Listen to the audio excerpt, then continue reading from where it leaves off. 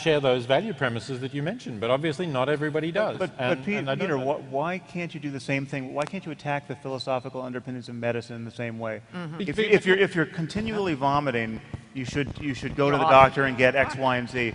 But that just assumes you don't want to continually vomit. Yeah, it does, exactly. What about the person who wants to continually vomit? But that's an assumption. I mean, your example was, if I want to live longer, then I should. But not everybody does want to live longer. But that's shorthand for a whole suite of concerns that everyone recognizes are the only intelligible discussion about human health. And now if we can find one person who says, listen, I like vomiting, I like continuous pain, and I'd like to die tomorrow, he's not offering an alternate medical, health-based worldview that we have to take seriously. He just doesn't get invited back to the conference about medicine. But so it could be with the conference on morality. That's all. But look, I do spend time at conferences where we discuss the technological imperative, the fact that you now have more equipment that can prolong people's lives. Should you use it? I mean, that's an ethical question that medicine doesn't really help you to answer. No, okay, but that's a false use of my analogy. I'm not saying medicine can answer these things. I'm saying that question of whether we should use medicine in this way is intelligible in a larger space where we talk about human well-being. So it's intelligible, but it's not answered. Yeah, right. Well, no, it's hard. It could be hard to answer. There are an infinite number of scientifically coherent questions that we will never answer and we can't answer. My favorite, which I use all the time now, is what was JFK thinking the moment he got shot? Okay, we have no idea. But this is a well-posed question. It has an answer, and we don't know it. But we know what it wasn't. I mean, he wasn't thinking about string theory. He wasn't thinking. You don't know that. Yeah, I know that, and I'll tell you what I do know. He wasn't thinking, I wonder if Sam Harris is going to use me as an example at this conference. Yeah. He wasn't. Simon, just answer for me, if you would, Lawrence's point about his ahistorical point there. I remember a review you did of Bernard Williams's books where you talked precisely about the need for the historical perspective. Yes, I know, it's terrible. You know, science now is being used by Lawrence in the narrow sense that he explicitly said he wasn't using it in. Namely, it's the physicists and chemists who don't read stuff that's more than a year old. And I think he's very wise. He probably shouldn't read Shakespeare or Tolstoy or Aristotle or Hume or Darwin. These are all well over a century old. And of course, they've got absolutely nothing to tell us about life. Absolutely nothing. And the reason he shouldn't read them is that you have to come to read something with a mind which is prepared to accept it. I'm sorry that Sam has come to ethics with its own vocabulary, meta-ethics, emotivism, expressivism, and so on, obviously determined to find it boring. And I'm sure he can find it boring. No. And many people come to Shakespeare and find it boring, and many people listen to Beethoven and find it boring. And there is no argument that will stop them, and that's part of Hume's point about reason. Bernard Williams, a great moral philosopher, once said that there's a holy grail that some people have, which is to find the argument that will stop them in their tracks when they come to take you away. Now, it's perfectly true. Hume thought there was no such argument. And I believe you can know as much science as you could ever find out, and you'll still not find the argument that will stop them in their tracks when they come to take you away. That's the point about the is-ought gap. And that's the point about not being able to derive morals from reason. But that's a move you can't make in any other domain of knowledge. We have not found the argument that will convince a majority of the American people that evolution is a fact. Okay, 25% agree that evolution is a fact. It's been 150 years. Biology, the truth of biology is not predicated on being able to convince everyone. And so that's just it's just a straw man argument. I would also add, I mean, you're absolutely right in what you said, that these people are worth reading, but they're worth reading with a modern mind. You believe that you as a philosopher, you believe you have more to say about Hume because you're living in the 21st century where where human knowledge, our knowledge of the world allows you to reflect on those same ideas that he was talking about, but with a more prepared and capable mind to do it, in principle. And that's the point that I'm saying, is that we shouldn't take these words on authority. They're interesting ideas, but we've learned something. And we should be prepared to say that they're wrong, or we should be prepared to say we now know better. And I'm sure that in some sense, as a philosopher, you'd love to write a piece saying we know better than Hume, and here's the reason why.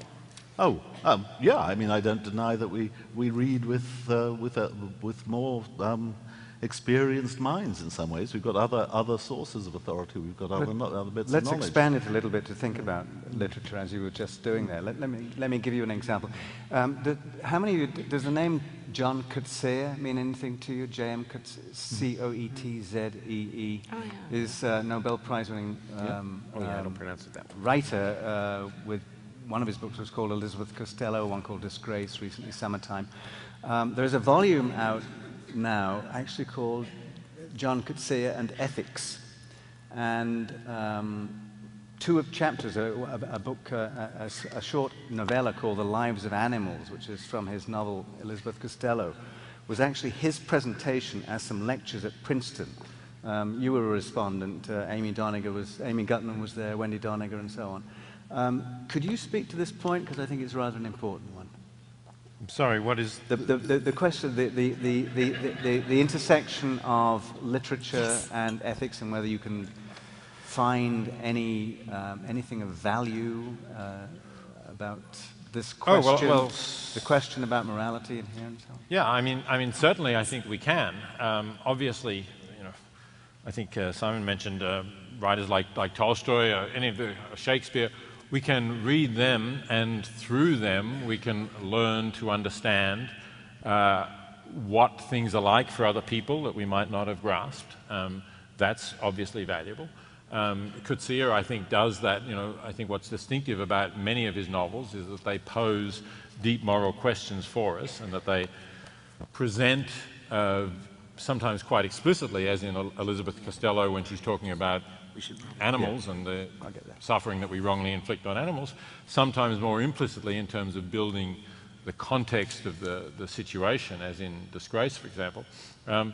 We are led to think about these questions in a particular context, and I think that is clearly enlightening. Now, I don't think, if we are taking science in this very wide sense, I don't think it's contrary to what Sam would be suggesting. It's a way of gaining insight, and perhaps it doesn't test it in a rigorous way, but it provides insights which we might want to explore further on. Yeah, I wanted then to weave that also, and we're coming to a close now, to Steve, because in Steve's presentation today, where you were actually talking about the escalator of reason, you were talking about things improving, you were talking about the decline of violence, one of the things that you suggested as a factor in there was, in fact, the prevalence and the increase of novels and so on, being able to put yourself in somebody else's mental shoes and so on. So could you elaborate a little bit on that? Yeah, there is when you ask what are the developments that led to the measurable moral progress that our civilization has enjoyed, such as the abolition of slavery and torture and cruelty to animals, one could make the case that an increase in literacy, including the consumption of realistic fiction, played a role.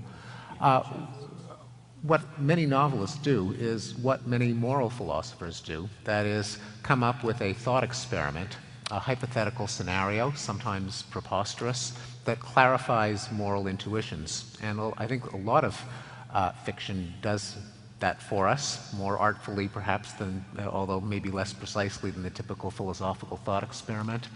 I mean, just one example is the sequence in Huckleberry Finn, in which Huck is racked with guilt over the terrible thing that's been paining his conscience, namely that he ran away with a slave who was someone else's property. And what did that slave owner ever do to poor Huck that he would be so treacherous as to steal his slave? And then finally Huck says, oh, well, I guess I'm a morally imperfect person. I'm not gonna turn Jim in. Now that's a wonderful way of tweaking our intuitions as to whether moral conviction necessarily leads to morally praiseworthy conclusions. So one way, that's just one of many examples, I think, in great fiction that pushes our moral intuitions via thought experiments. And another is that fiction is an empathy technology. In order to enjoy fiction, you have to project yourself into the life of someone who may be very much unlike you. The rise of the novel in the 18th century did come before the rise of many humanitarian reforms.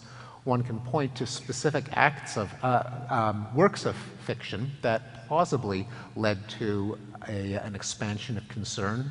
Maybe the most famous example was Uncle Tom's Cabin, which, at least according to legend, when Lincoln met Harriet Beecher Stowe, he said, "So you're the little lady that started this big war."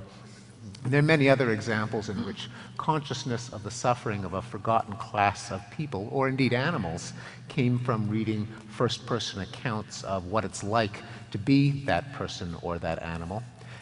This is all anecdotal and plausible, but there are experiments initiated by Daniel Batson and others where if you bring someone in the lab and have them take the viewpoint of someone when you read their words, you do become measurably more sympathetic to the author of those words and to people in the same class, say AIDS victims or drug addicts. So it's a little bit of experimental support behind the somewhat sentimental notion that reading fiction genuinely is morally uplifting. I want to just jump in here, partly because we're paying for it, but you all received this notice about science and culture, an Origins event that's a 4-day event celebrating science and culture in April. And one of the reasons we're involved, I want to come back in some sense to say that, to me at least, one of the things that makes science so worthwhile is not that it produces technology, but it resembles art, literature, drama, all of which have value by forcing us to reassess our place in the cosmos. That's why we like great literature. It forces us to see the world a new way. To me, and to many of us, that's the value of science, is it does the same thing. And so bringing them together is a natural thing, and that's one of the reasons why we're going to celebrate it in April. That's all I want to say. That's good. And I mean, just going back to Bronowski for you, in The Ascent of Man, when he's at the pool at Auschwitz, he's talking about science, and he says that science is a very human form of knowledge. We're always at the brink of the known. We always feel forward for what is to be hoped. Every judgment in science stands on the edge of error and is personal. Science is a tribute to what we can know, although we are fallible. In the end, the words were said by Oliver Cromwell, "I beseech you in the bowels of Christ, think it possible you may be mistaken." So, your final vote. Can science tell us right from wrong? Those who say yes.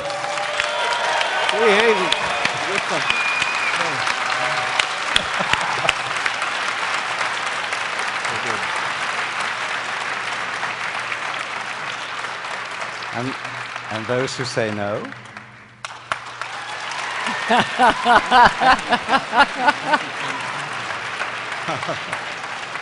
I think you changed some minds. I think that's a healthy, flourishing situation to be in.